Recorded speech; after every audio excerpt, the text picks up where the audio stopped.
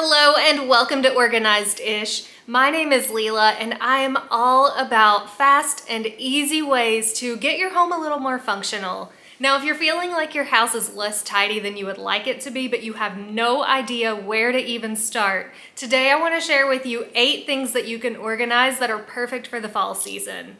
First up is your closet. Now, after summer passes and it starts to get a little cooler, our clothing changes, right? We wear different things. So now is the perfect time to go through your closet, rearrange things a little bit, pack up your summer clothes that you're not gonna wear if you have a small closet and you're not able to keep it all together, and just rearrange things to where your cooler season things are more accessible and your summer season things are put away. So either on the top shelves, the lower shelves, in some containers, and just make all the things that you're going to be wearing this season front and center. Now, I live in the South and we still have some warm weather ahead of us for at least another month.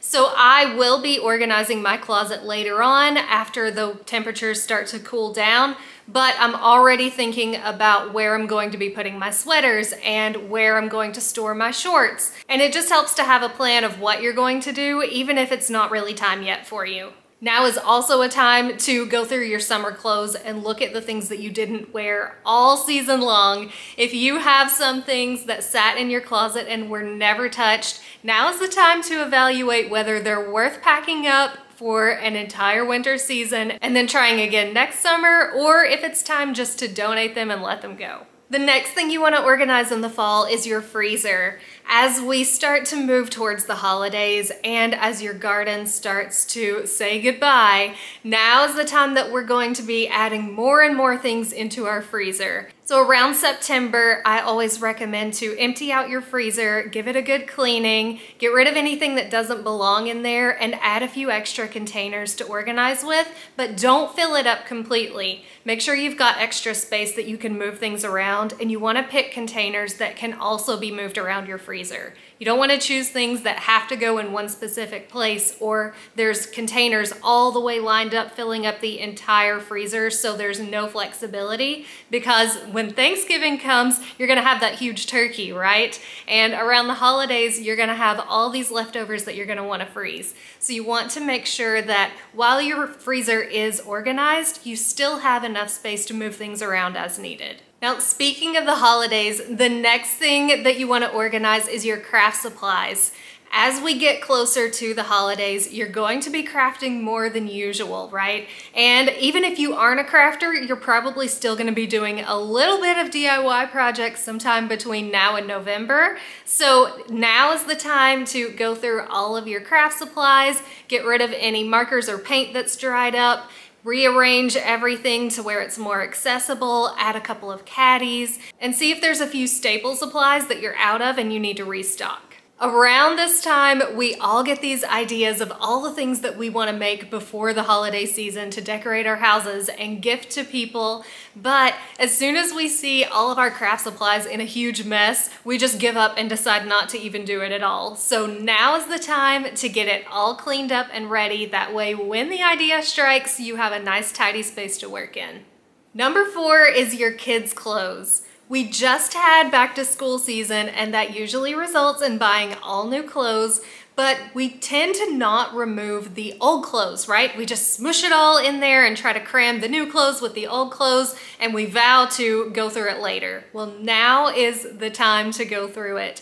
I guarantee there's some things in your kids' drawers and closet that either doesn't fit them anymore or it just doesn't suit their style anymore. Pick a weekend day that you don't have anything going on and just have them go through all of their old clothes and try them on, look at them and see if it's something that they even want to keep, and try to go ahead and fill up that donation box and get it out of the house on the same weekend. That way those clothes are not just sitting in a corner, they're not piled up waiting for a drop-off day. It's an entire weekend project to get them all tried on, tested, and the ones that aren't gonna stay get out of the house. Number 5 is to add a command center somewhere in your house.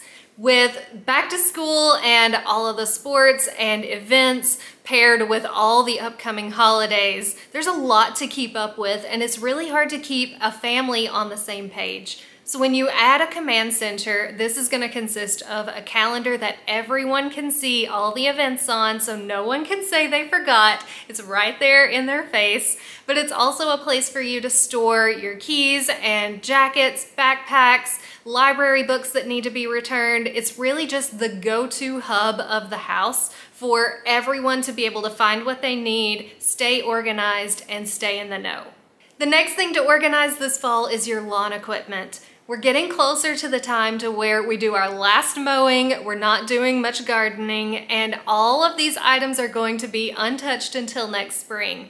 So it's the perfect time for you to give all of your tools and equipment a really good cleaning, make any repairs that need to be done, get them winterized, and organize everything so it's all off the floor, easy to access next year, and it's not in your way during winter. I really like wall hanging hooks to store larger equipment and then stackable containers to store your smaller equipment. You can pick up really inexpensive shelves too, so you're not having to stack all the containers on top of each other. Each can sit on its own shelf. That way each container is accessible without having to downstack the whole thing. It's also a good time to evaluate the amount of lawn equipment that you have. You might have way more than you need, or you might be lacking something, and at the end of the season, you can buy those things a lot cheaper because they're all on clearance. Number 7 is to organize your junk drawer. Over the summer, we get a little lazy and we just kind of put stuff wherever we can, and the junk drawer is probably looking a little messier than it usually does. This is a really easy afternoon project, and you can get kids involved in it, especially younger kids. They love to sort out small things. So choose a tray that's gonna fit inside your junk drawer and try to declutter it, take out anything that shouldn't be inside it. And I really wanna challenge you to not think of it as a junk drawer anymore. When you start thinking of this drawer as a utility space, it becomes a storage space for all the little things that you need on a regular basis versus a place where you just shove junk.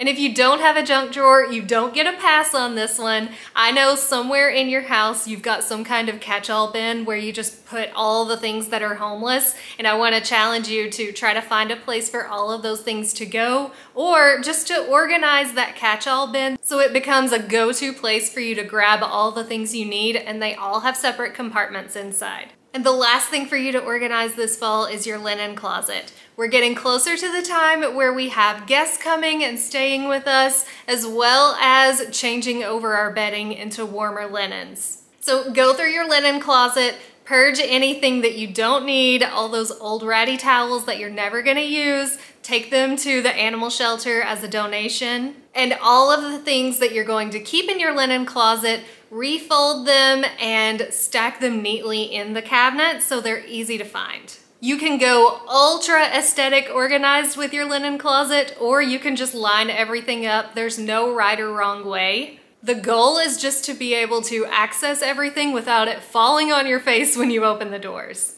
If you're feeling like you're completely overwhelmed with all of the clutter in your house and organizing these 8 spaces doesn't even feel like a drop in the bucket, I want to invite you to join in on the next season of the Purge-A-Thon. This is something I do on Instagram twice a year, once in the spring and once in the fall. And basically it is 5 straight days of decluttering and purging. We don't do any organizing at all. The entire goal is just to decrease the amount of things in your house. We make it a really fun game. You're gonna be really surprised at how many things you find because I do things a little different than most other organizers. I kind of have a fun little method, and this is the most popular thing that I do on Instagram.